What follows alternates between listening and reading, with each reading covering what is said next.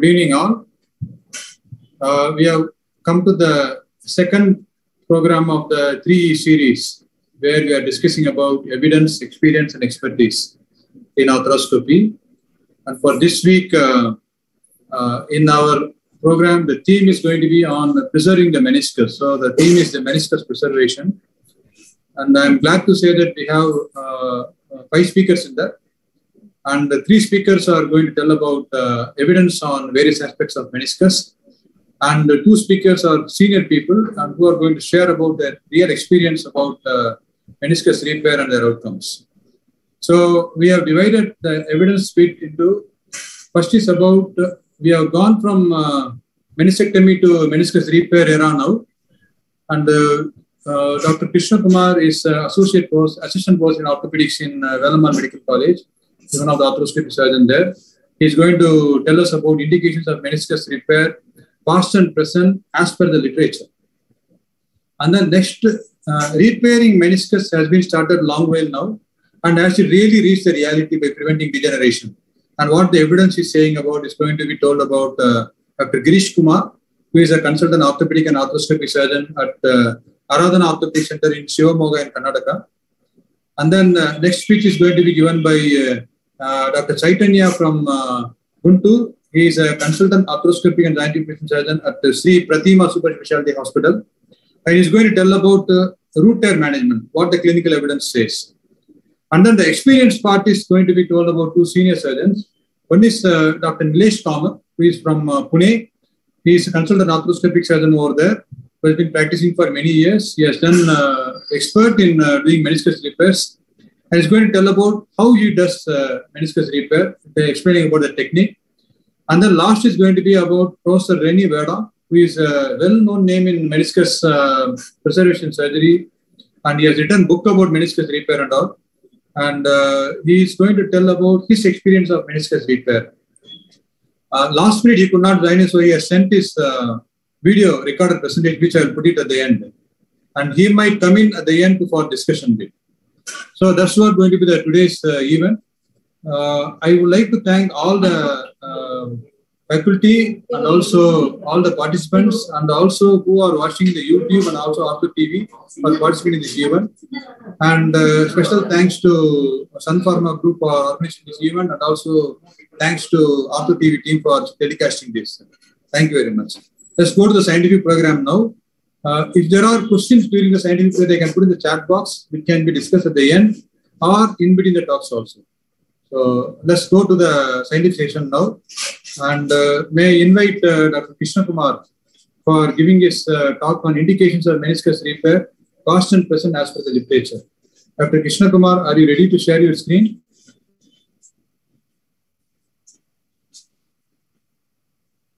Switch off your mute. Your mute is on.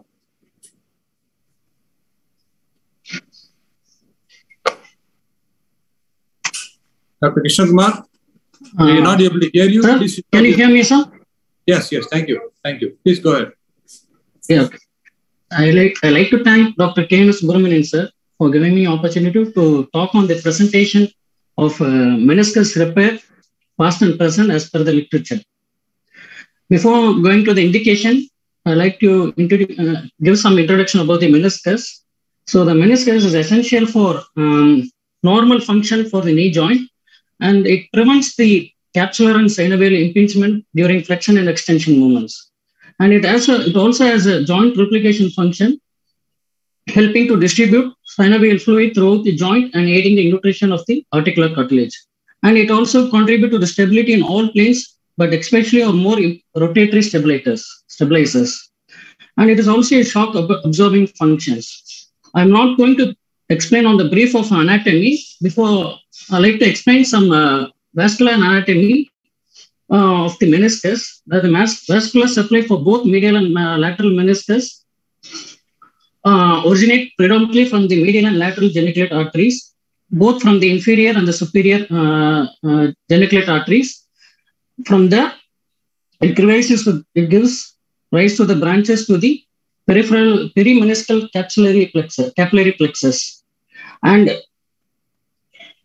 which supplies the peripheral border of the meniscus. These vessels are oriented in predominantly circumferential pattern with radial branches directed towards the center of the joints.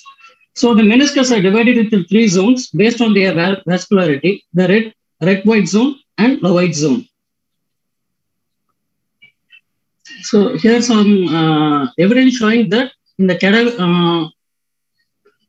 Arthroscopy et al. Shows in cadaveric study found that the radial branches penetrate the meniscus to the depth of 2 to 3 millimeter with the most consistent blood supply occurring at the anterior and posterior horn. And Peterson et al. Reviewed cadaveric specimen of human menisci ranging in age from birth to 80 years old and found that at birth the whole meniscus was vascularized, and by the second year they had a avascular area on the inner circumference. By the age of 20, the blood vessels were only present in the peripheral third, which further regressed to a quarter at the age of 50. So this article, Rubman et al. Published a series of 198 repairs that extended into the avascular zone, and 80 were clinically successful, with 20% requiring reoperation at the period of 42 months. In this article, Galacher et al. Performed all inside meniscal repair in white on white zone and had a 68% success rate with significant gains in Lisson score. However, the follow-up was limited at 12 months and success was determined on the reoperation rate only. So 28 patients required further surgeries. Of them, 8 required re-repair and 20 required meniscectomy. In this article, Noyes et al., a series with the longest follow-up of about 16.8 years. He also had a successful outcome in the series of 29 meniscal repair in patients with meniscal tear extending into the central avascular region. They had 38% failure with 6 patients requiring meniscectomies and 2 developing early onset arthritis, and 3 patients, although asymptomatic, had failed repairs on MRI evaluation. So some authors feel that unhealed menisci, which remained reduced with adequate fixation, contribute to load transmission and therefore protect articular cartilage. So here are some repair zone in the avascular region. So Rubam et al. Conducted a series of 177 patients at a mean follow-up of about 42 months, and all the patients were performed by inside-out technique, and the outcomes of 177 patients, 20% required repeated arthroscopy. Of 91 arthroscopy, 58% further go for meniscal surgery. In Noyes et al., the number of patients was 29. The mean age was 16 years and follow-up of about 16 years. All patients underwent inside-out technique, and the outcome was 6 meniscectomies and 2 early onset OA and 3 failed MRA. And in Galacher, 87 patients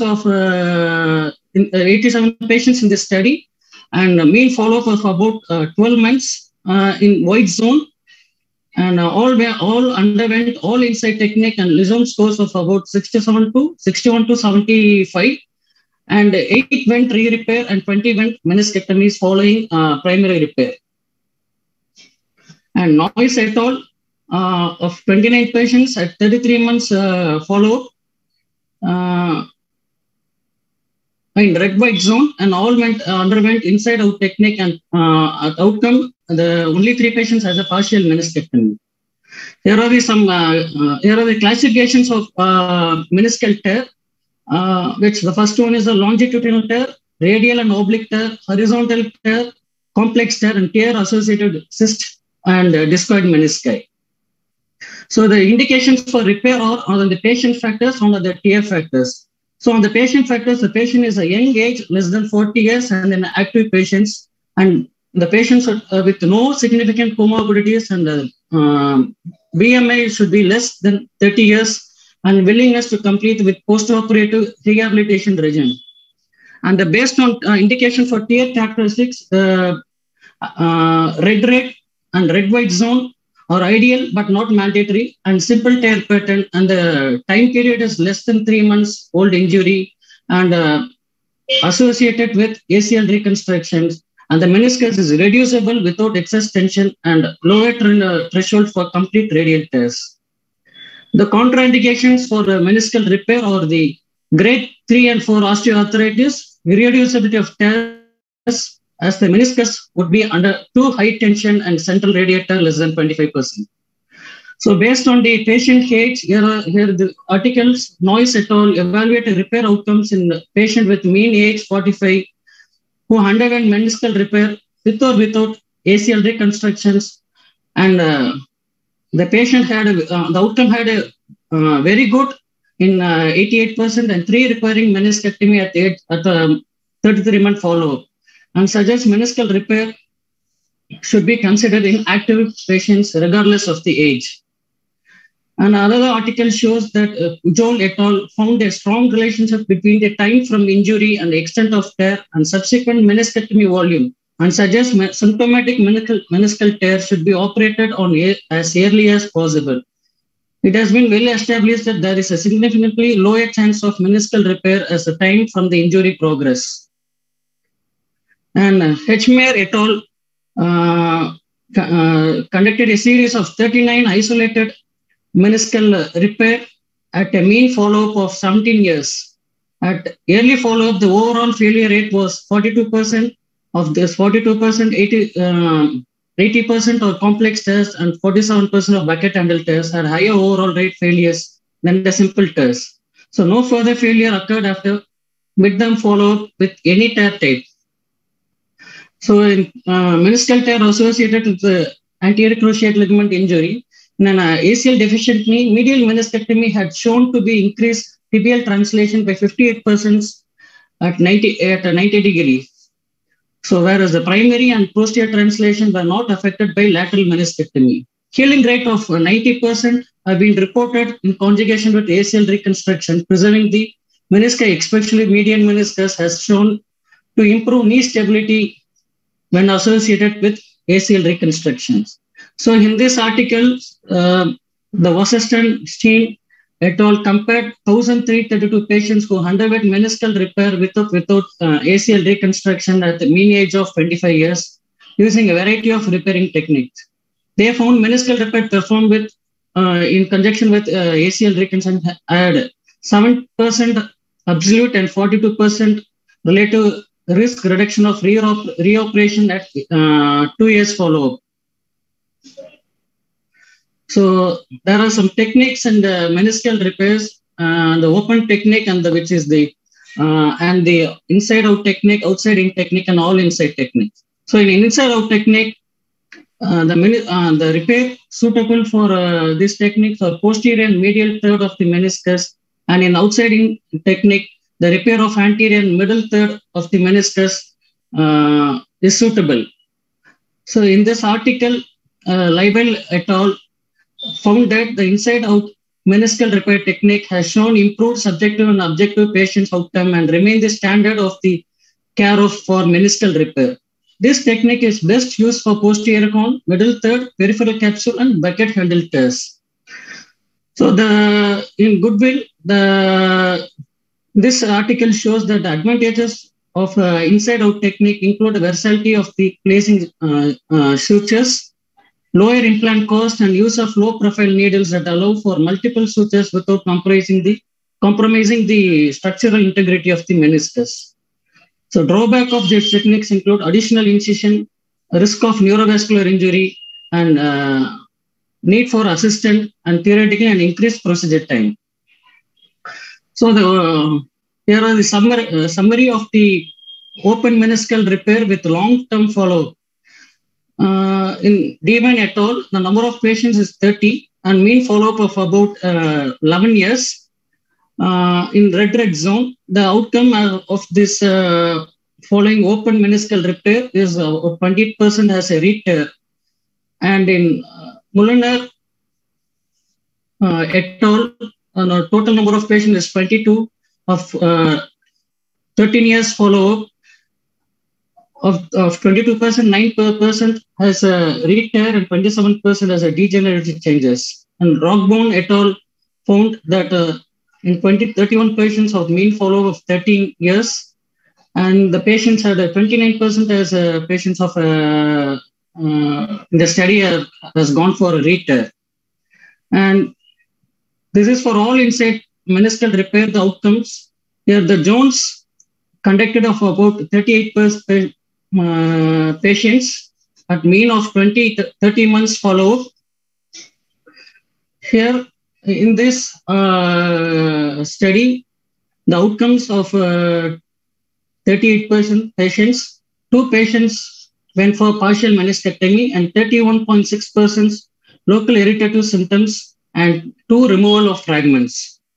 In Gill et al., 32 patients, of 32 patients, 9.4% failure rate and 3 patients went for partial meniscectomy. So in Lee, it is conducted of about 32 patients and the mean follow-up of about 6.6 years and 28% of failure rate. So the longest follow-up of about 54 months, Cruisewell et al. Conducted in 57 patients. Of this, 28% has a failure rate following the primary repair. And the Barber et al. Conducting 41 patients of 31 months follow-up. And the Lism score has been improved and 17 patients, 17% has gone for meniscectomy following the primary repair. And the last one is Conan et al. Of 18 months follow-up. Of 18 months follow-up, the outcome measure shows the 22% failure rate of meniscus and 10.3 failure rate at the fast fix and 3 painful capsules which are requiring resurgery, removal. So systematic review of 19 patients, 19 studies to compare the outcome of the all inside and inside-out technique in isolated meniscal tear in presence of an intact ACL at a mean follow-up of about 38 months. They found no significant difference in the clinical failure rate of 17% for inside-out repair compared with 19% for all inside technique. So although there were similar functional scores, there were significantly higher rate of neurological injury in the inside-out repair. So it should noted that there were higher complication rate in older generation of all inside repairs that utilize rigid device compared with the newer suture-based techniques. So here the studies for Paxton et al. Systematic review of reoperation rate that the patient undergoes meniscal repair are much more likely to have further procedure compared with the patients undergoing meniscectomy at early and long-term follow-up. And the study Stein et al. Shows that long-term functional outcome in athletics and found that although there were no difference at mid-term follow-up with regard to return to sports, patient undergoing partial meniscectomy had significant worse outcome at long-term follow-up. So they found that only 50% in partial meniscectomy group were able to return to sports compared with 96% in repair group at mean of 8.8 year follow-up. So extensive research currently is under studying methods to improve the healing rate of meniscus using meniscal stimulation, marrow venting procedures, and the use of fibrin clots, PRP injections, stem cell based therapies. Thank you. Thank you, Krishna. Dr. Krishna Kumar. I think you covered it extensively. Thank you very much. I think there are no questions in the chat box. Yes, sir. You definitely favor meniscus repair, but the overall outcome seems to be around 70 to 90%. Is that what it is? Yes, sir. Yes, sir. Definitely not like 40-50%. 70% is a good outcome. I think let's go on to the next talk. And next is going to be Dr. Girish Kumar. Who is going to tell about repairing meniscus prevents degeneration? How much are we reaching reality? Dr. Girish, are you ready to share screen? Yes, sir. Is it visible, sir? Yeah, visible. Please go ahead. Okay. Good evening, all. First of all, I would like to thank Dr. K. Subramanian, sir, for giving me this opportunity to present on repairing meniscus that prevents degeneration. Are we reaching reality? Originally described by Bland Sutton in 1897 as functionless remnants of interarticular leg muscles, but with all the knowledge gained over the years, menisci are currently recognized one of the most important structures determining the future of the knee joint. Therefore, awareness of meniscal anatomy and attempts to save the menisci is a key in preventing early knee osteoarthritis. Menisci are predominantly composed of water about 65 to 75% and collagen of 20 to 25%, with other 5% made up of non-collagenous substances including proteoglycans, matrix glycoproteins, and elastin. The collagenous network has a complex orientation which greatly influences function. The function of menisci is largely attributed to their biomechanical properties. One of the important being viscoelasticity, meaning that throughout an applied force, they exhibit both viscous and elastic properties. These viscoelasticity property plays a large role in resisting compression force on cartilage. When a compressive force load is applied to the menisci, an axial load causes hoop stresses to the circumferential fibers of the menisci. These hoop stresses allow distribution of stresses over large area of cartilage. Size, shape of menisci play a large role in their function. Medial meniscus covers anywhere from 50 to 54% of tibial articulation cartilage, and lateral meniscus from anywhere 59 to 71%.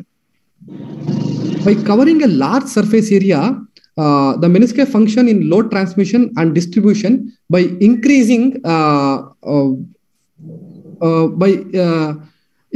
congruency of tibiofemoral compartment. If menisci are not functioning properly, contact areas will decrease and contact stress will increase, which can lead to increased stresses on the articular cartilage. So even resection of 15 to 4% of meniscal tissue increases load on cartilage of up to 350%. This is important because a linear relationship exists between the amount of meniscus removed and peak stresses, supporting the idea to conserve as much as meniscus as possible and performing a meniscal repair over meniscectomy. Size and shape of menisci allow for congruency between femur and tibia, with the intact menisci limiting excess motion in all directions and helping to stabilize the knee joint. Joint stabilizing capabilities of the menisci are mostly prominent in ACL deficient knees. Following medial meniscectomy, in the ACL deficient knee, there is an increase in anterior tibial translation and ACL failure. Menisci play a large role in lubrication, and following meniscectomy, the coefficient of friction increases. And the menisci have an important sensory feedback role in knee. For many years, total meniscectomy was the preferred treatment for symptomatic meniscal tears. Since Tapper and Hoover highlighted the high rates of osteoarthritis following meniscectomies, partial meniscectomies has been the most common treatment for meniscal tears. Although partial meniscectomy has a good short-term outcomes, there are long-term negative sequelae to removing meniscal tissues. Today, meniscal suturing can be seen as gold standard for the regenerative treatment of meniscal tears. But the important question that arises is whether the patient will benefit either in a short term or a long term by maintaining a meniscal tissue, and whether, especially in contrast to meniscectomy, the meniscal preservation will prevent knee osteoarthritis. To see that, we will see some studies. As discussed by Dr. Krishna Kumar, there are multiple factors affecting the outcomes of meniscectomy after meniscal repair.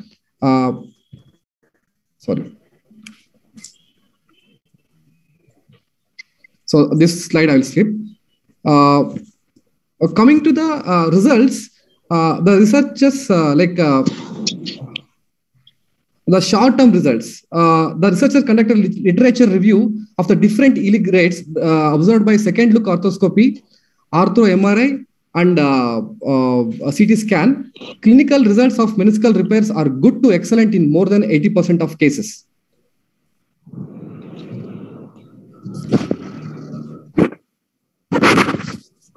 So, coming to the long-term results, as discussed by Krishna Kumar, Noels et al. Evaluated the meniscal status of 33 patients having meniscus sutures after a mean follow-up of 16.8 years.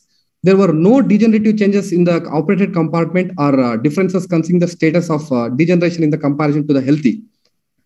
Johnson et al. Compared the injured and contralateral knee joint of 10 years after meniscal suturing on a radiological basis, while 8% of these patients developed osteoarthritis signs on the operated sides. There were degenerative changes in the contralateral side also in about 3%.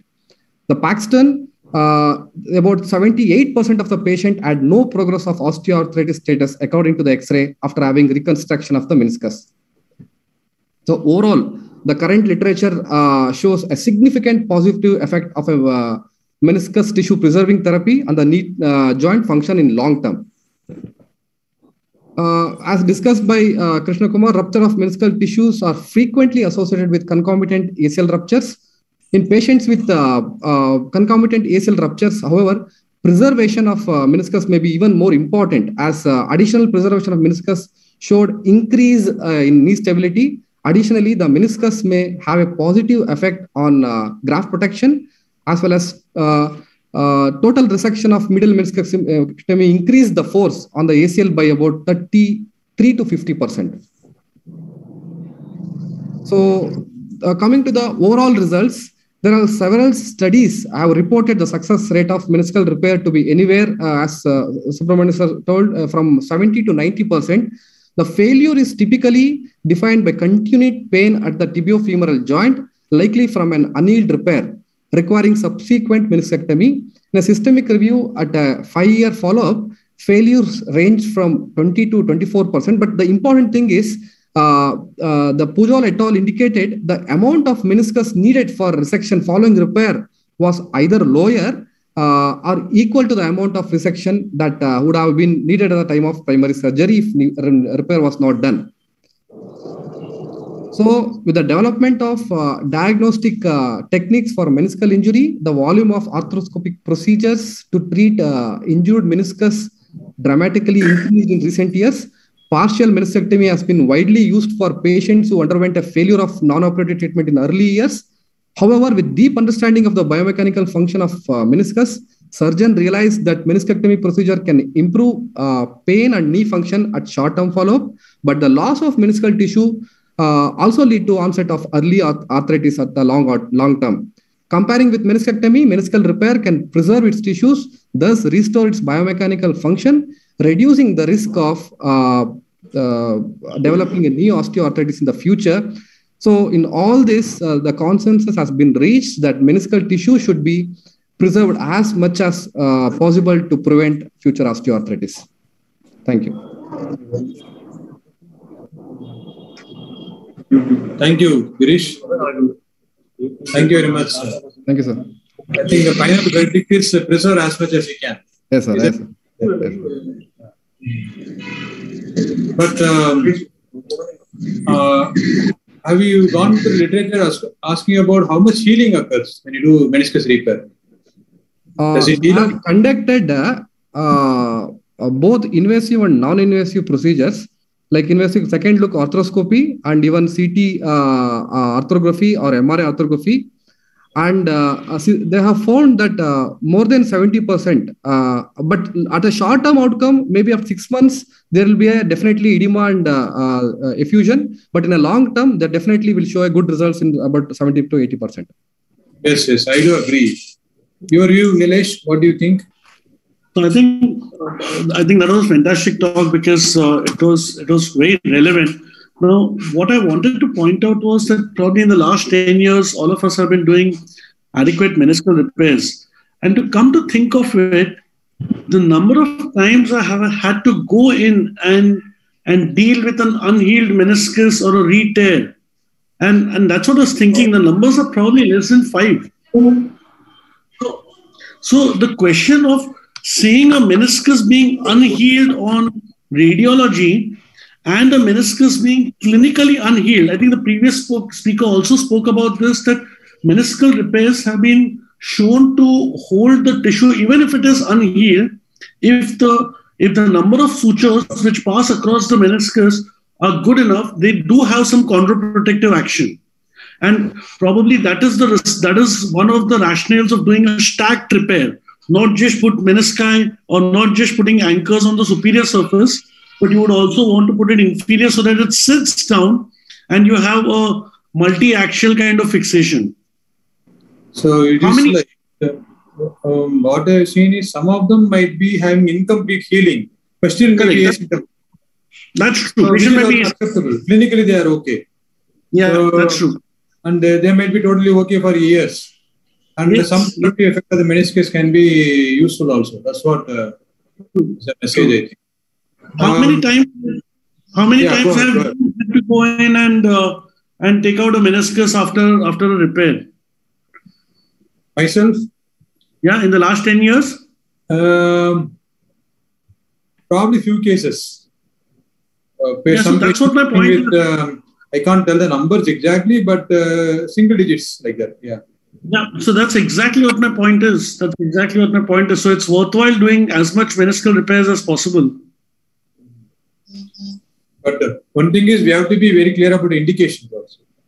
But the indication is extended now. But we have to be careful about the indication. But there are certain things like bucket handle tear where you're not able to reduce it totally. Chronic ones, you may know that you're going to fail. So don't not to go ahead and repair it. That's kind of tears. Yeah. Agreed. So how much? Go for the next talk. How much time? Yeah, please. Dr. Vishwanath here, sir, from down here. Dr. Vishwanath. Hi, Dr. Girish. Hello, sir. Sir, actually, last week when we were doing one ACL, sir, there was a bucket angle tear, sir. Actually, Girish was doing. So he was telling on table like, nowadays we are still doing the meniscus repair up to 6 months. Is it? Yes, yeah. As there is a study from Ortho one about this scoring system. In the scoring system, they have mentioned up to 1 year. Up to 1 year, you can still think about it's not chronic. Okay. What's your experience, sir? But general view is, from my own view is, anything more than 3 months, I think it is little chronic only. Because they lose that factor will be there. So if it is age is an important factor.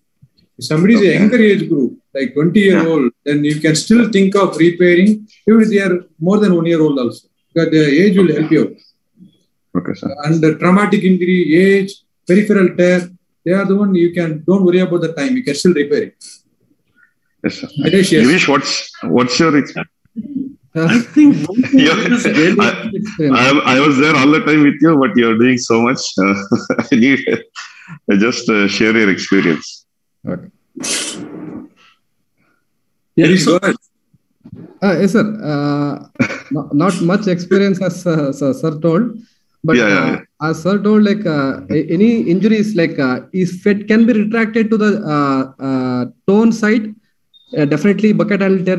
Even after 6 months, I'll try to repair. But if it is there is too much tension and if it is too much degenerated, definitely we have to think for other treatment. Thank you. You're doing, Girish. Yeah, I have learned so many things from you only. Thank you, sir. Thank you. Yeah. Thank you, sir. Subramanian, sir. Thank you, sir. Thank you, Girish. Thank you. We'll move on to the talk. Yes, sir. Which is Dr. Chaitanya from Guntur. Dr. Chaitanya, are you ready for your talk? And his talk is going to be on root tear, which is a more hot topic in the last 8 to 10 years now, I would say. Yeah.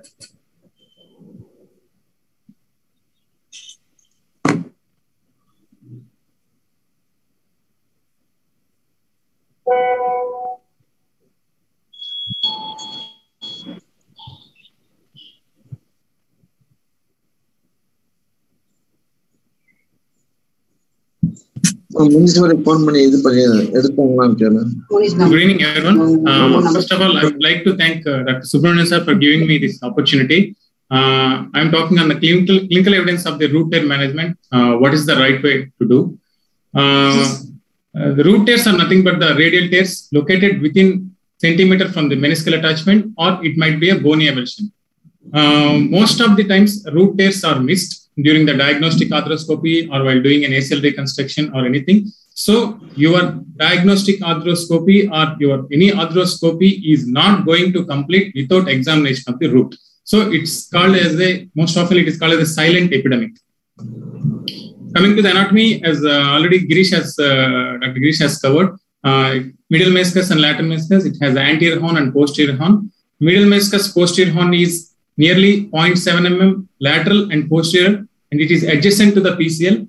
One should be careful while doing the PCL reconstruction, and most of the times, medial meniscus posterior root is injured while doing a PCL reconstruction if the tunnel is not correctly placed. So one should be careful while doing the tibial tunnel placement in the PCL reconstruction. And coming to the lateral meniscus anterior horn is just adjacent to the ACL, and lateral meniscus posterior horn is 4.2 mm medial and 1.5 mm just posterior to the lateral tibial eminence. Nowadays, the meniscal root tears have gained more popularity. What happens if the meniscal root is not repaired?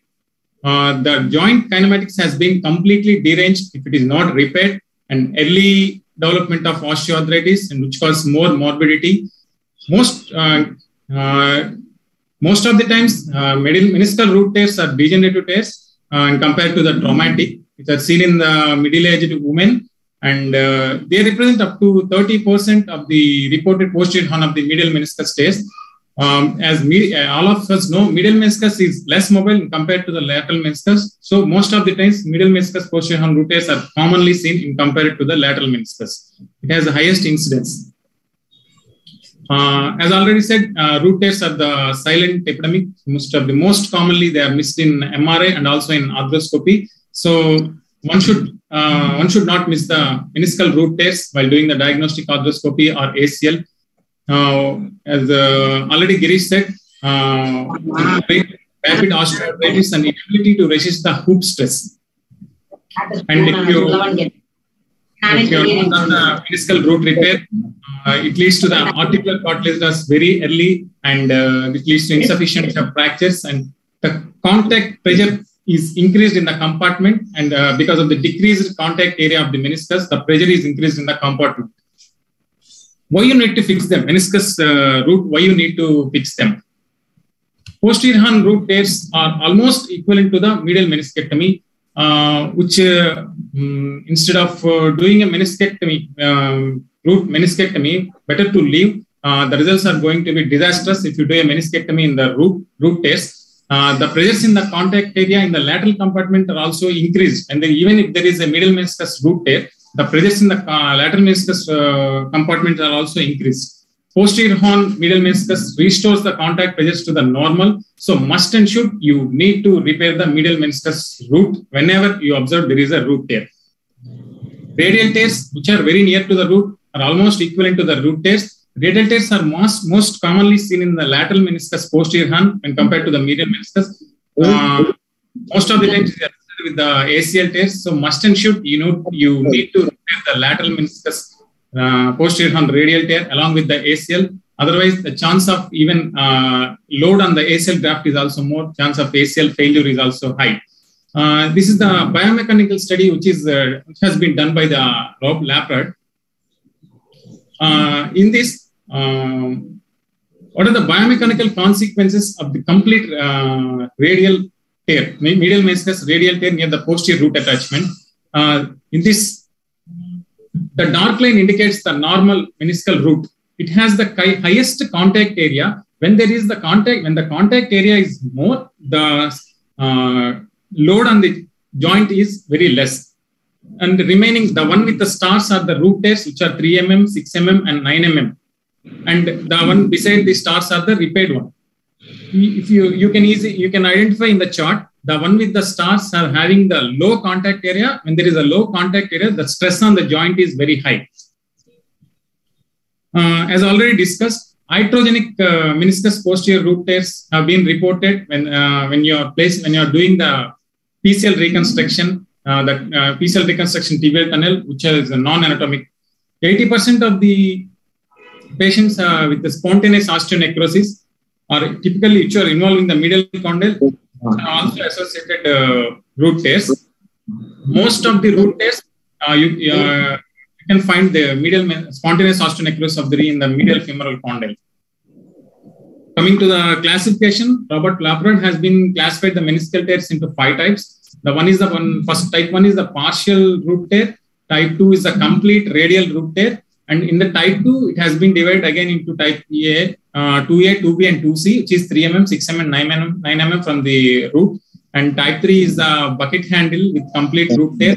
And type 4 is the oblique one into the root attachment. And type 5 is the avulsion fracture, which is very, very rarely seen. And coming to the clinical examination, like in the normal meniscus, one may not appreciate the McMurray's and medial joint tenderness very commonly in the root tears. Most of the times, you'll be able to feel the posterior, deep posterior knee pain in the maximum flexion and the spreading position. And the valgus stress test, you may feel the extrusion of the meniscus, but not every time. It's very difficult to feel the meniscus. May or may not be associated with the pivot shift test. If there is an associated ACL injury, you may be able to feel it. Most of the times, the common symptoms like locking, catching, and giving away sensation, which are common in our regular meniscal tears, you may not be able to feel in the meniscal root tears. So one should be aware. By the history itself, we should be able to find out. Patient oftenly complains, oftenly we will give a history of the we heard a popping sound when we got up from the chair, or when we try to squat, we got a popping up sound. Then only you have to come, at that time you have to come to an idea whether it is a root tear. And then coming to the investigations, MRI is the most reliable investigation. In the MRI, you will identify the ghost sign. What is the ghost sign? Ghost sign is in the sagittal view. In the posterior horn of the medial meniscus, you are not able to feel that meniscus. We can also call it as the lack of meniscal sign. And in the coronal view, you will identify clearly, you will identify the meniscus extrusion in compared to the other one. And you can also feel the spontaneous osteonecrosis of the knee. There is a hyperintensity in the medial femoral condyle. Coming to the treatment, this direction. Root tears, whether to operate or non-operate. The patient is not fit for surgery and very elderly. We have to opt for a non-operative treatment. And operative, only 2 options, whether to do a meniscectomy or a root repair. Operative meniscectomy is the symptom may relieve, but it's a very short span. Within a short period, there is a joint mechanics is completely deranged, and it leads to disastrous results. The chance of arthritis is very high. And suture repair with the suture anchor. The repair with the suture anchor is technically very demanding, and it is a cumbersome procedure. And I don't have any experience with this suture anchor repair. And the regular one, transtibial pullout repair. There is a single tunnel or 2 tunnel.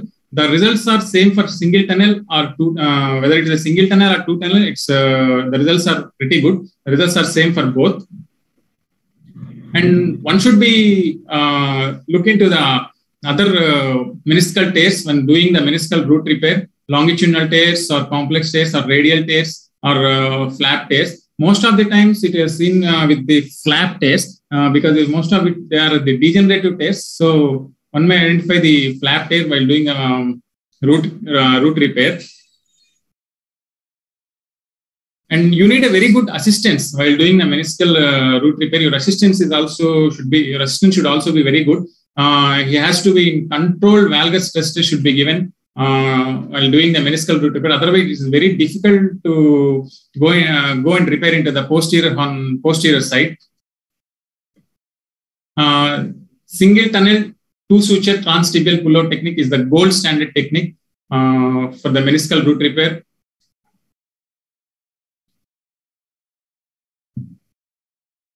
Here in this video, this is the type 2 medial meniscus posterior horn root tear. This is acute one. This is almost 1 month. Here I am using the first pass mini to take the bite. We have to take at least 2 bites, 2 sutures. which are at least 5 mm distance apart, you have to take as deep as possible. Otherwise, if you take the bite is not so deep, chance of cut through is very high. At least, and one more thing, the distance from the tip of the root is at least 5 mm. The first suture distance should be at least 5 mm from the tip of the root, and the distance between the two sutures should be at least 5 mm. If it is a chronic tear and the root is too far, you have to release the capsule. You have to release the capsule and bring the root to the anatomic placement. And after passing the sutures, you just take a scoop and decorticate the tibial ends. And with the one which I am using is the Arthrix root repair jig. You have to place the jig just posterior to the medial tibial eminence anatomically. And around 70 to 75 degrees, I'll place the jig. I'll place the jig, and with the bead pin, you made the tunnel. The tunnel should come exactly at the anatomic placement under the root. Non-anatomic placement of the tunnel, the chance of failure is very high. After the placement of the tunnel, you take one more fiber wire, but it should be a different color. Otherwise, the tangling of the sutures and confusion is very chance of confusion is there. After then, with the two sutures which have taken bites are retrieved through the tunnel which you have done, the tunnel or the anterior medial cortex of the tibia. After this, the anterior medial cortex of the tibia, it is fixed with an endo button, or else you can put a suture disc. And once this is done, finally you have to check whether it is properly seated or not.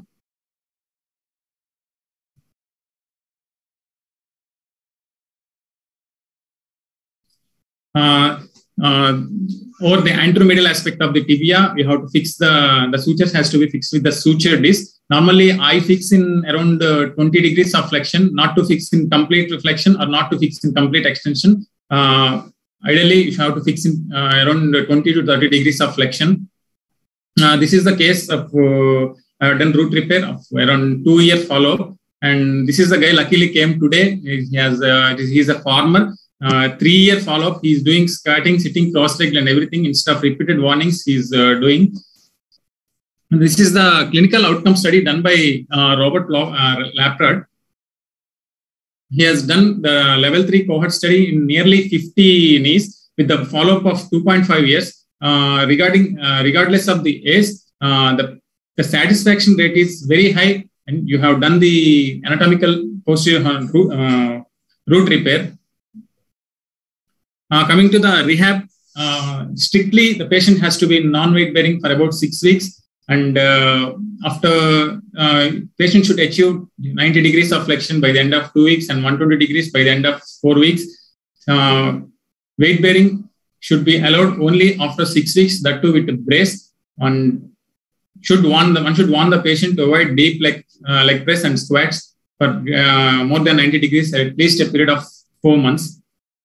And finally, I conclude not to miss the root tests. Root tests are common, 1 in 12 scopes. Age is not a matter. And one more thing, you should look into that. Before doing a root repair, must and should, you need a standing knee X-ray, whether the joint space is there or not, and there is any medial compartment OA. If there is a severe medial compartment OA, and you have done a root repair, and it's going to be a failure. So definitely must and should, you need a standing knee X-ray and check out the whether medial compartment is completely worn out or it is normal. And anatomic repair is ideally how to be do anatomic repair. Then only it will going to be successful, and follow proper rehab. Then only root repair results will be very good. Thank you for listening. Thank you. Chaitanya, it was good talk. Is there any questions? Anyone having any doubts? Any questions?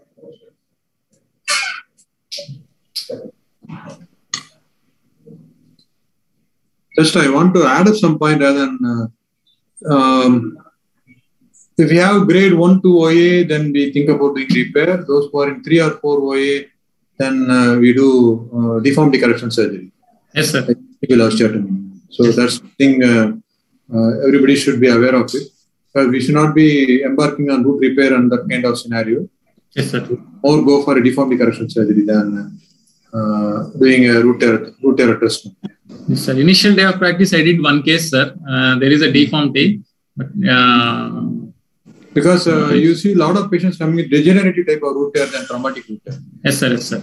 Acute traumatic root tears are actually less common than degenerative. Whatever I see in my practice is yes, sir. 35, 40-year-old people coming with root tears, not the youngsters. Yeah. Yes, sir. Any other opinions from anyone? Any other views? Any other questions to ask? If nothing else, I think we'll go for next talk. The next talk is going to be about experience and expertise, which is going to be by Dr. Nilesh Kamat about his surgical techniques of meniscus repair. Dr. Nilesh, are you ready to share your screen? Yeah, I'm good to share my screen. Yeah, please go ahead.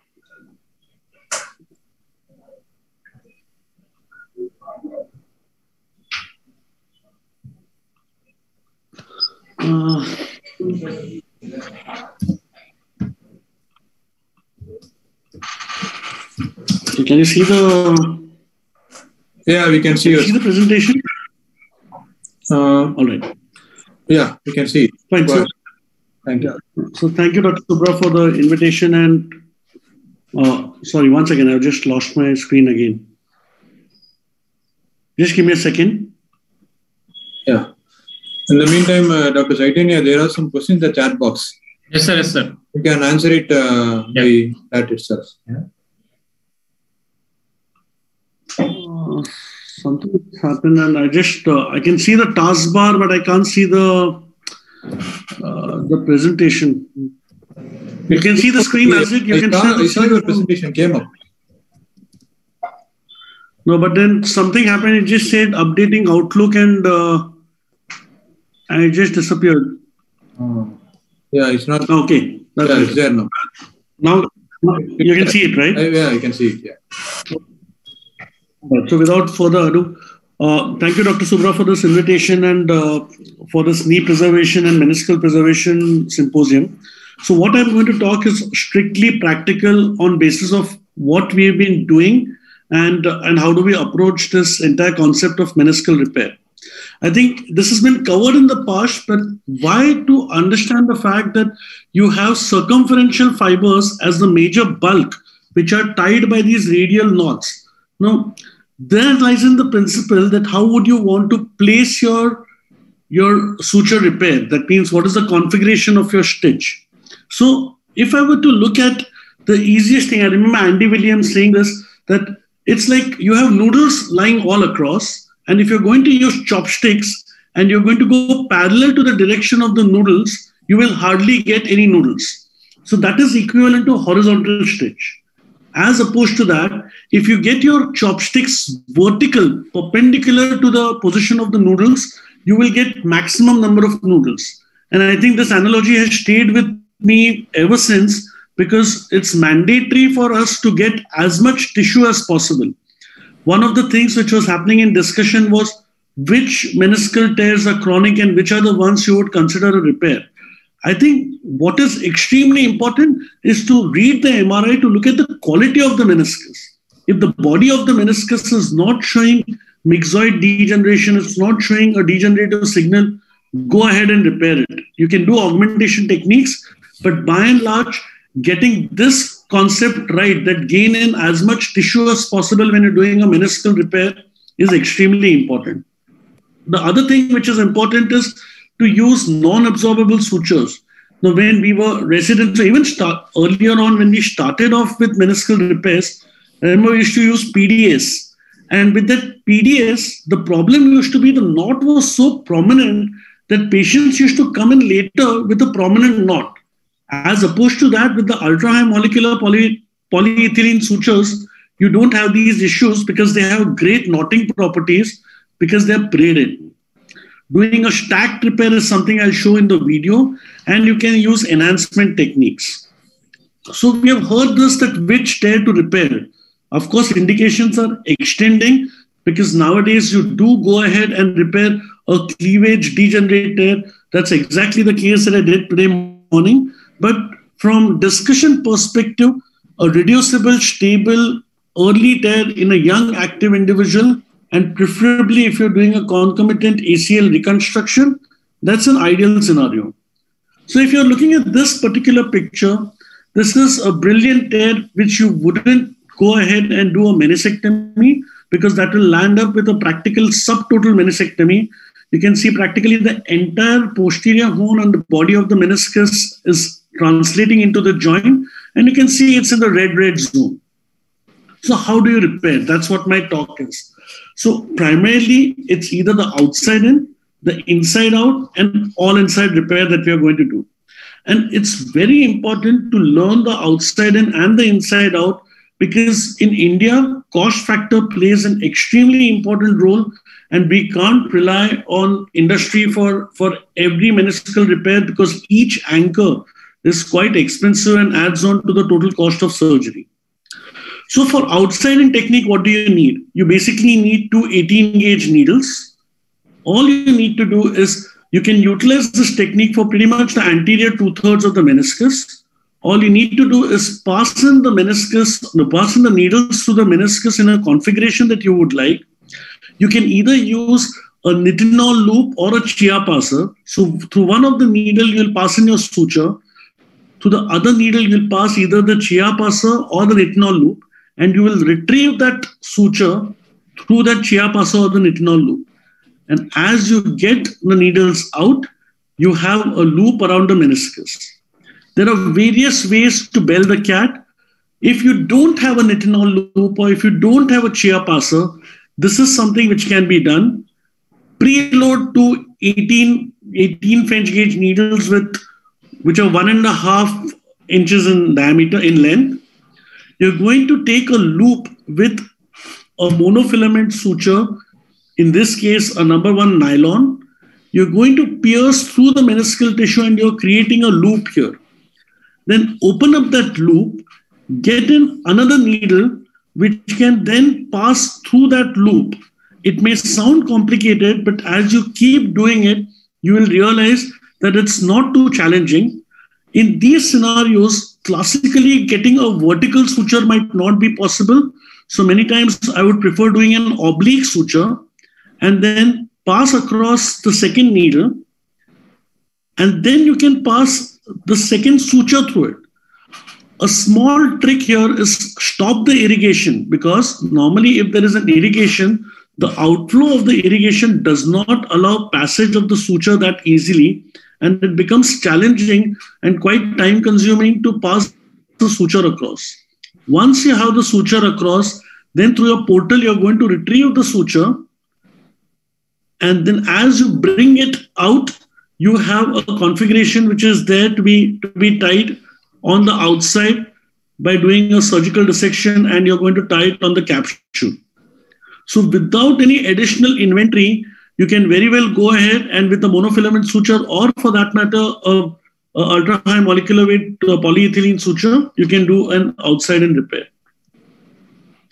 What about the inside out technique?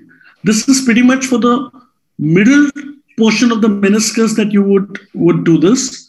This is where you need to use these commercially available cannulas.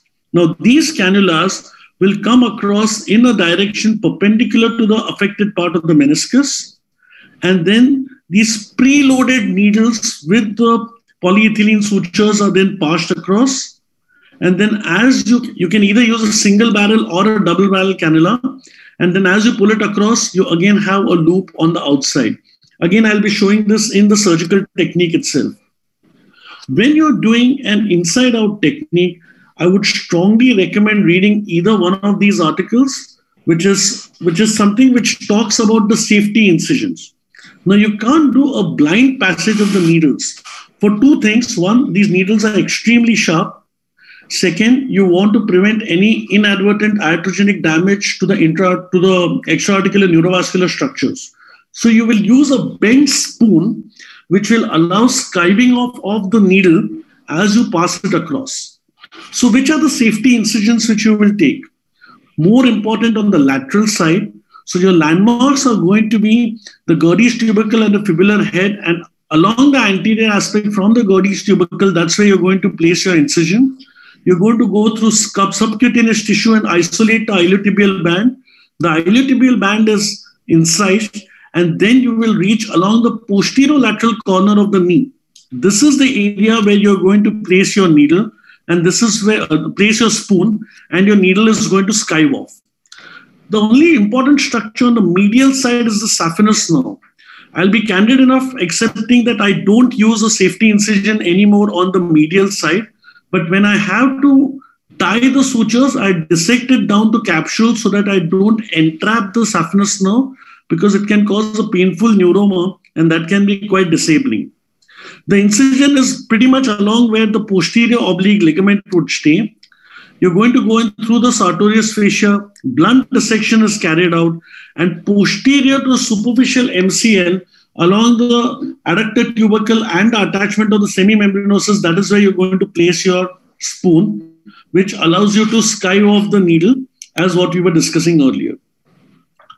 Lastly, coming into the all-inside technique, which is probably something which is rampantly gaining popularity because of its ease. But the problem is the cost factor.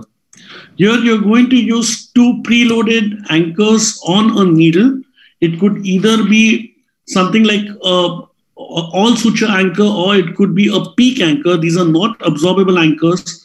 You're going to come in across at a direction which is perpendicular, deploy both the anchors and allow compression of that particular tear.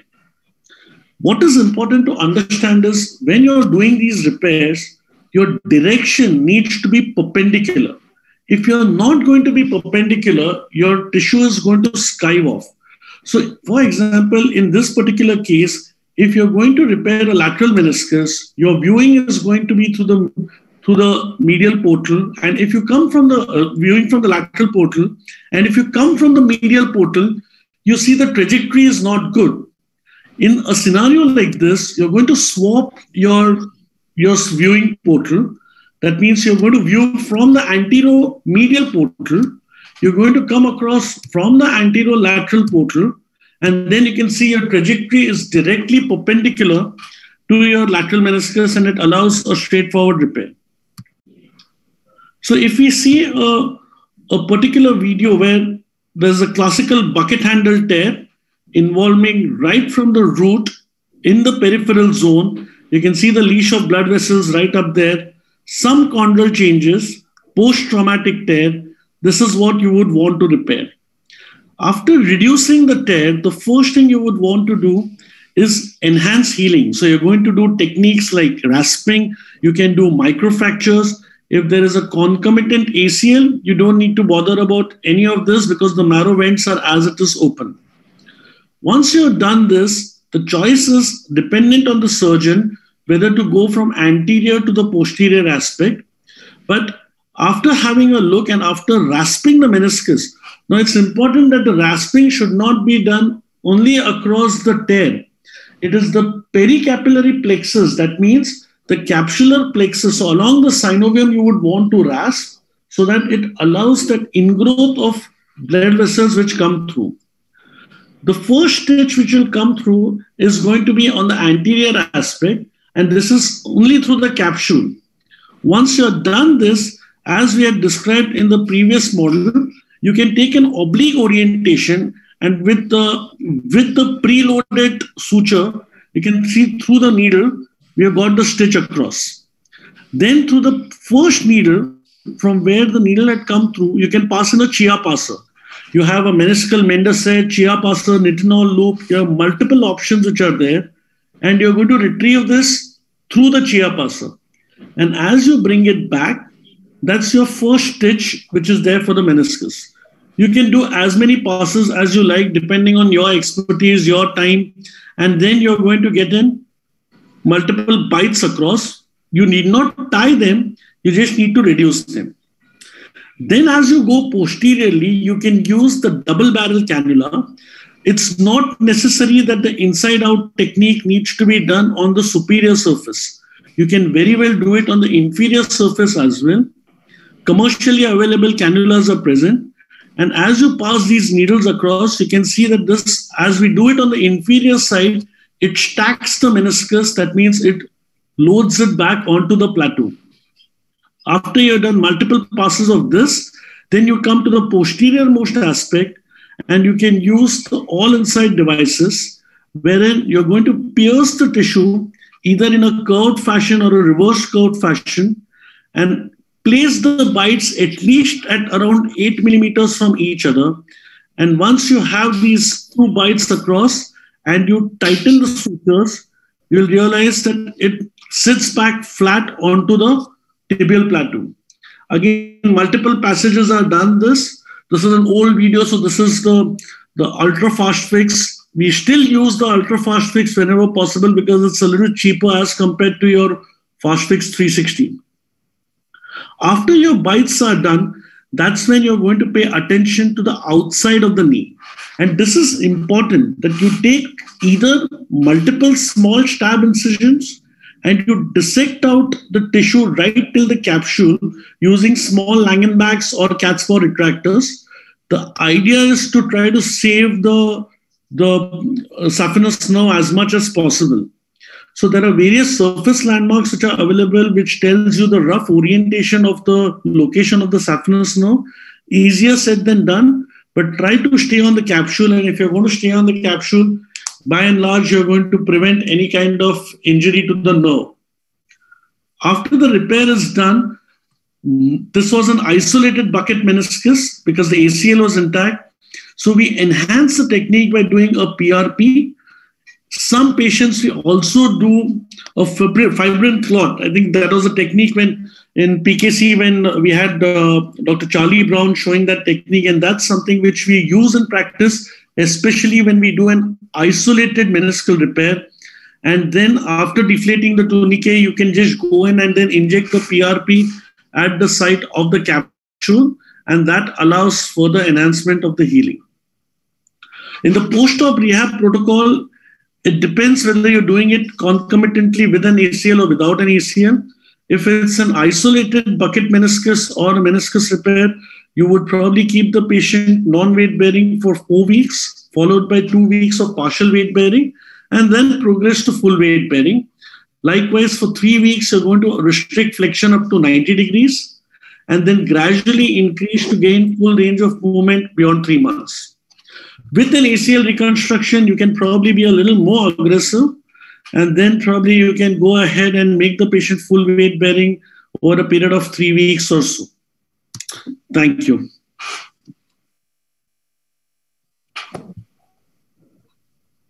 Thank you.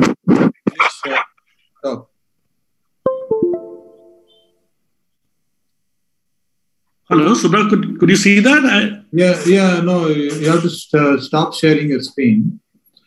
Yeah, okay, fine. Yes, you could see, you could hear me because I'm more responsive. Yeah. Okay. Excellent demonstration of all the techniques. Nice. Thank you. Thank you. Any questions from anyone? Anything in the chat box? So for all meniscus repair, PRP injection is needed for a healing capacity. So this is something and we don't do PRP routinely. This was one particular case where we had done it. More than PRP, given a choice, I would do a microfracture and I would do a fibrin clot. Fibrin clot is something that we still do. Okay, thank you. I don't routinely do PRP and all. That's because especially in ACL reconstruction, your bone marrow is already there. Absolutely. ACL reconstruction is no additional technique. No additional technique. Yeah. Right. I like your concept of noodles. Yeah, because I think that's something which really allows. True. Andy Williams was so insistent on this. This is a meniscal workshop that we were taking. And he said that if you want maximum tissue, and that is where the concept of considering a meniscal repair, if the tissue is good, all the other criteria if it's fulfilled, but if the tissue is not good, then I think that's one thing. One more thing, probably in the same breath, I would talk about is a compression stitch for a cleavage tear. And that's something which we've been doing very regularly. that earlier the thought process was when you're encountering a cleavage tear, you could either resect the superior leaf or the inferior leaf, whichever is the thinner leaf or the unstable leaf. But now for cleavage tears, routinely what we do is, especially towards the end of the cleavage, to prevent further progression of the tear, we put in a compression stitch. And that really works very well. And patients also symptomatically are quite okay. Great. I just want to add some data about number of meniscus surgeries, which I read it from the literature. It's in US over the last 10 years. Annually, they undertake about 300,000 meniscus surgeries. In the past, they used to do the same number of meniscectomy and meniscus repair is around 32,000 or something like that. Now it has become doubled up, which is around 64,000 now. So meniscus repair incidence has become much higher now, but still a lot of meniscectomies are going on because we see that 300,000 meniscectomy happens. The meniscectomy rate has not been different, but the meniscus repair rate has become much higher now. That's what the US data is showing now, which is good that we are preserving meniscus. Okay. But I think in India, one of the most important things is the cost factor, and easier said than done because we are working in tertiary level hospitals where 70% of our patient volume might be insured, 70 to 80%, which is not true everywhere. And then when you talk about a meniscal repair, the cost of the surgery goes probably, you use 2 anchors, so everything, logistics change completely. So again, I would encourage everyone to either get in the single barrel or the double barrel, because doing an inside-out technique or doing an outside-in technique is something which really takes away the number of implants that you're putting inside the knee. That's helpful. Great, Nilesh. I think it was a good talk and a good contribution. Thank you very much for your support. Thank you so much. Next is, I'm going to share Professor Rene Verdonk's talk.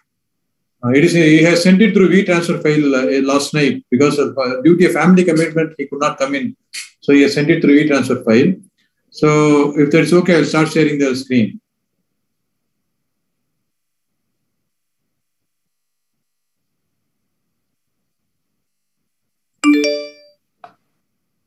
Or if we can do it.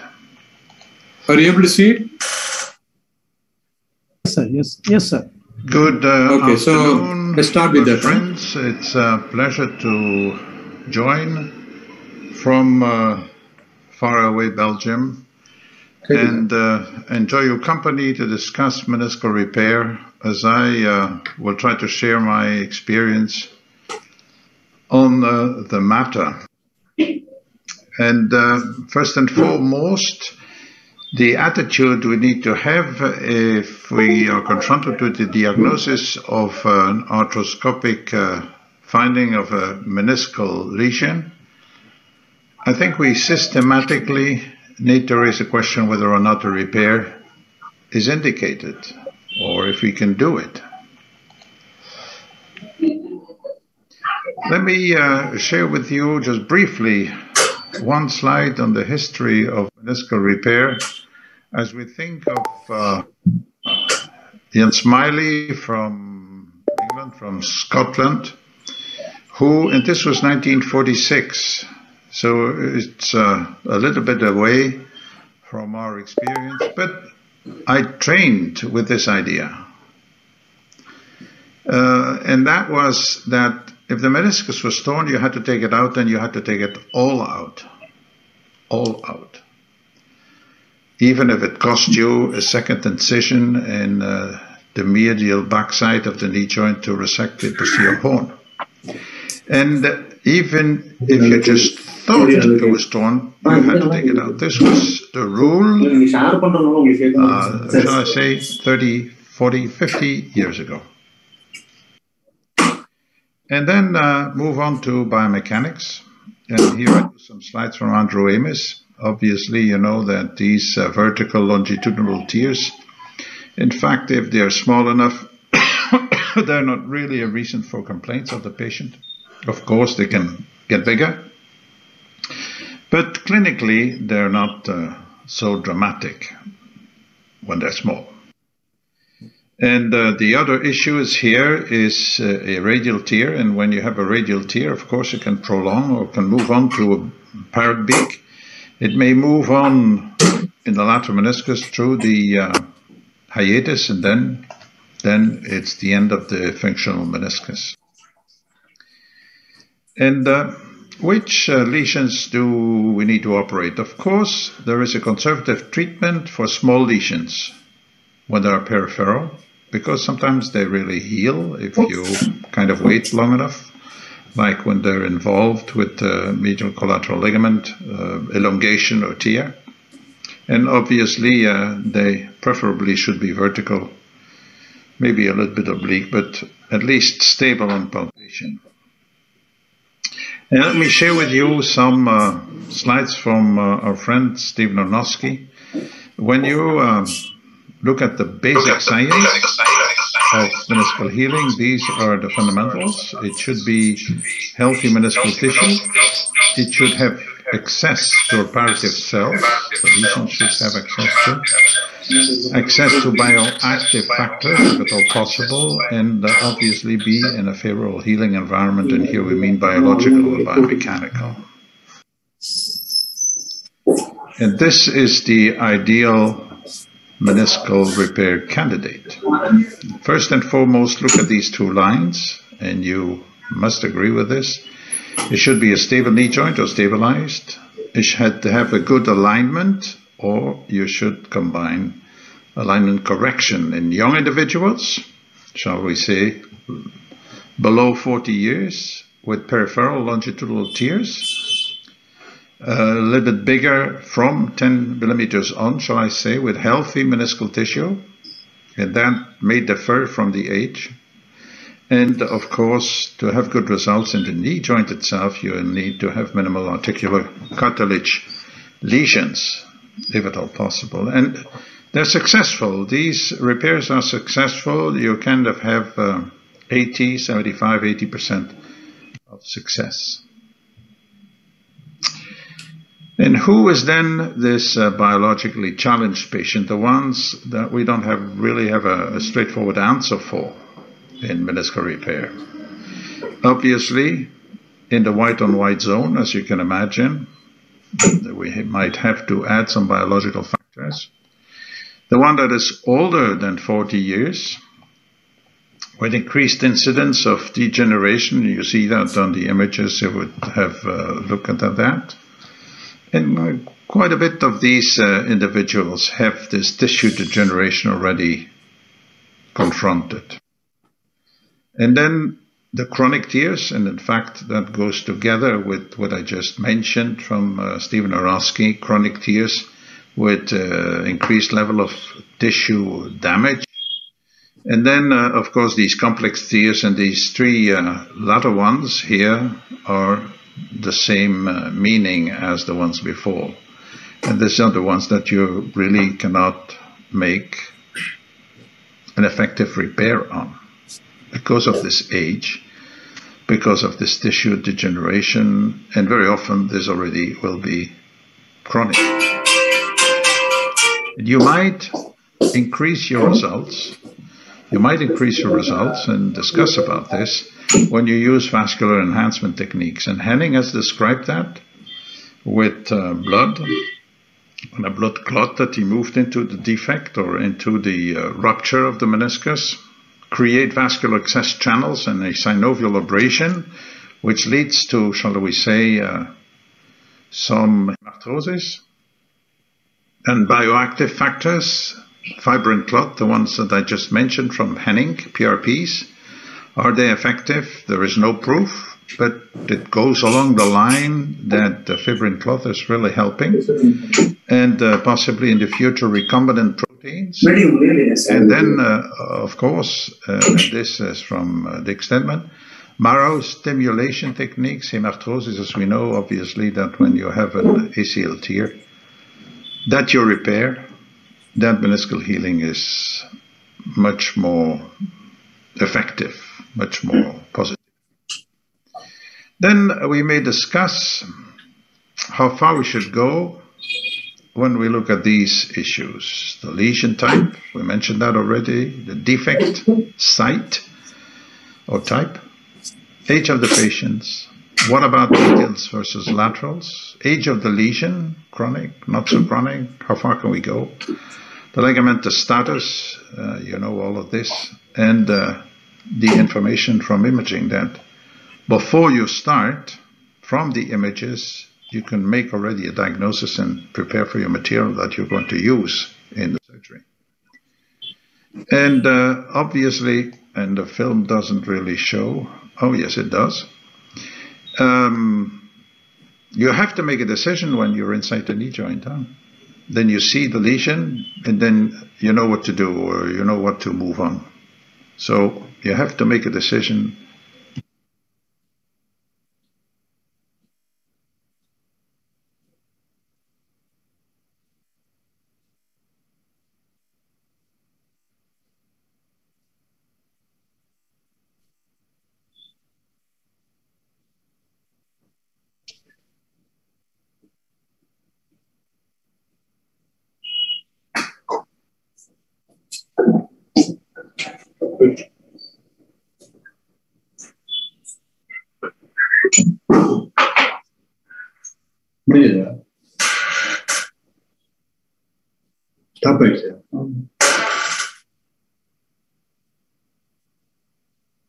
And some wrapping techniques exist that has been described by Rose. Improve these healing in the white on white zone. And then the age is, we mentioned that, above 40, below 40. At least the meniscal tissue should be healthy. Age should not be an absolute criterion. You may look at this on the MRI before you do the surgery. And obviously the older patient will have more, shall I say, complex degenerative tears impeding on results. The age of the lesion might be of interest. And I would say that according to my experience and in literature, the ideal interval is below 12 weeks. Very often when you're confronted with an ACL tear, you wait until the knee goes normal again, so to speak. And for the meniscus, you can wait 12 weeks. The medials, also the laterals, they heal like spontaneously. And in quite a number of cases, below 3 months is a bit less.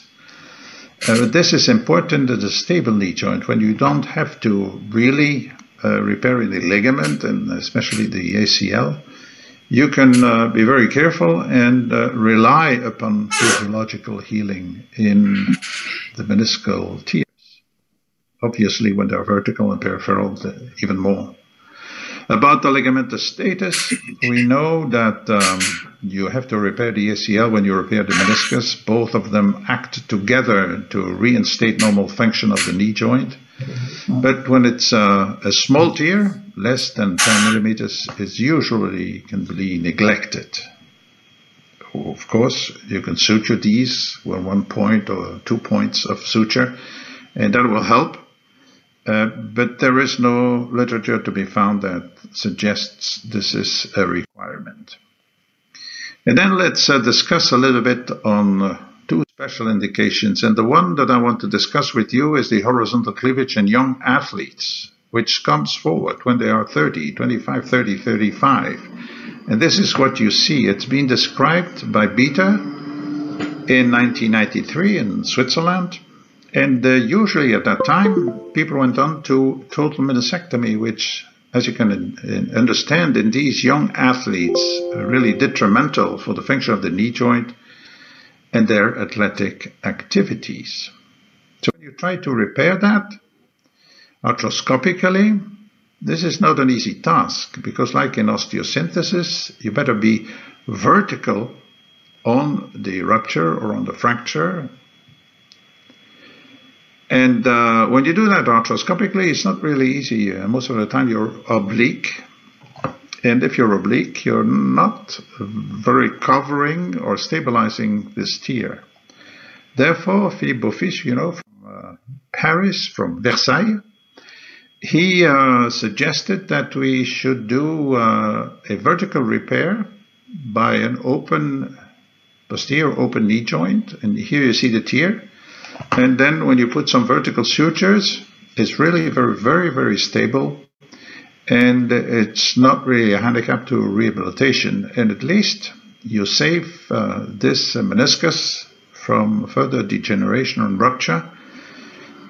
And an open meniscal repair really is very stable and helps toward the new integrity of the knee joint. You see it as it is after surgery, and it's very easy to approach this in the posterior medial corner of the knee joint. And of course, we discussed or mentioned radial tears, and these radial tears, when they go through the meniscal wall, and very often they start on the inside and then move on, and in sportsmen this can be really dramatic, and therefore it is indicated to use this what we could call a hashtag suture of these radial tears. And most often they will heal here, maybe a little bit less here, but at least you can make the circumferential forces stable again in these individuals. And then I would say we have really to push the indications in children. And when you consider the children, a normal child when he's young, and these are slides from myself from Luxembourg,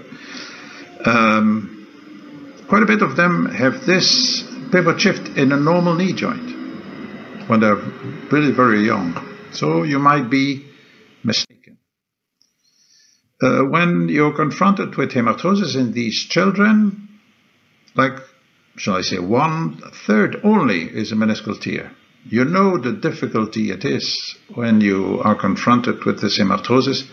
1/3 of these patients are patellar dislocations, and young surgeons who do not have this experience miss that and move on to an arthroscopy, which of course is not really required. Obviously, a number of them with hematosis have a ligamentous tear of the ACL. And the clinical diagnosis is, like you see here, there is an extension deficit, because very often it's together with locking, and according to this investigation, to mostly 90% of the cases. But Bonnard and Chotel, they did a number of years ago an investigation in children, prospective in 60 lesions and retrospective in 52. And what struck the eye was, in children, that time from accident to surgery was kind of enormous, shall I say, like 1 year, from 0 to 63 months. But 11 months was the mean, which is almost a year that these kids run around with a torn meniscus. And this is quite different from the situation in adults, as you know from your experience. And of course, when the delayed diagnosis goes together with delayed treatment. And in this investigation, prospective and retrospective, this was 1 year from accident to surgery. And that was in Europe. And of course, if we look at the epidemiology, most of these cases were vertical, only very few because these menisci are young, but half of them were in an unstable knee joint and 55 in a stable knee joint. The ones I just mentioned, that may be a tricky situation. The treatment was no treatment in 20% of the 15% of the cases. Dramatic removal in almost 40%.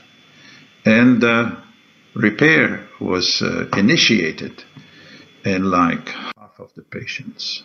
And of these resected menisci, 64 were flap tears. 64 were flap tears. But 8, which is 13%, were bucket handle tears that were resected in these very young individuals. Then again, we really need to push the indication there. And of the 50% of repaired menisci, that was done by classical sutures. Some of them, it helped by immobilization, and almost half by. So, ladies and gentlemen, I come to my end, and we go through these 10 commandments that the Société Française d'Arthroscopy and also ESCA has promoted.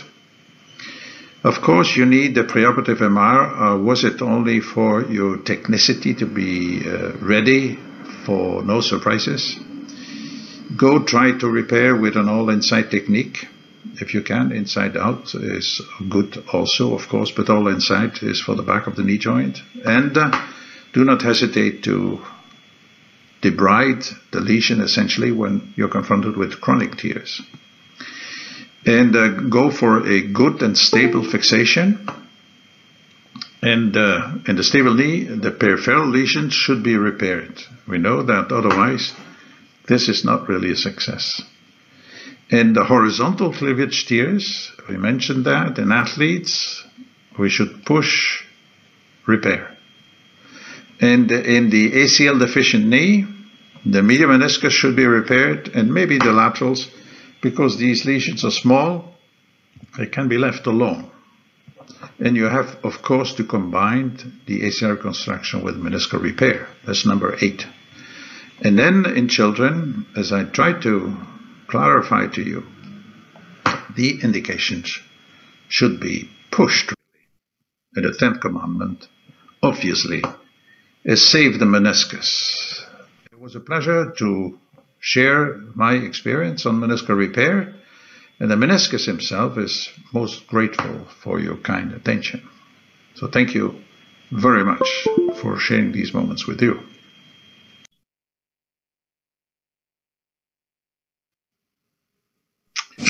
Good afternoon, my friends. It's I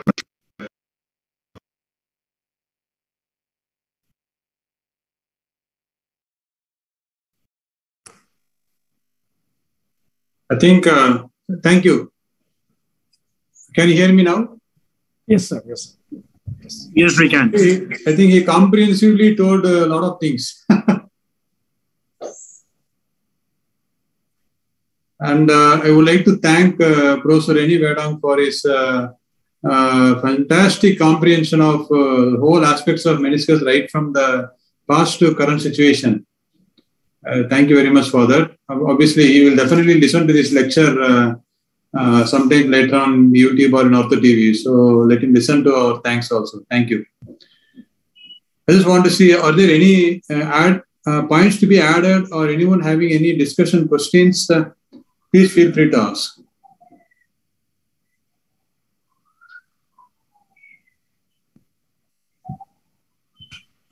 Some points to add up is especially about children. Anyone around the age of less than 15 or 16, whatever possible, try to repair it, because they will definitely heal. Very good chance of healing it.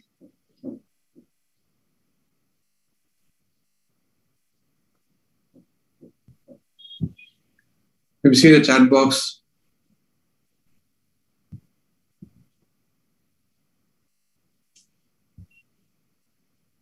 Here, is there anything in the chat box? Sir, I've not seen any questions as of now, sir. Okay, if that is the case, I think it's time to conclude the session. Okay, sir. So I would like to thank all the participants, all the faculty members, and especially Professor Rene Verdonk for his contribution of a nice talk on meniscus. And I would like to thank OrthoTV team for telecasting our program, and thank you, Sun Pharma Group. With this, we come to the conclusion of the meeting. Thank you, sir. Thank you very much. Thank you, and all. Thank you, sir. Thank you, sir. Thank you. Thank you. Thank you. Thank you.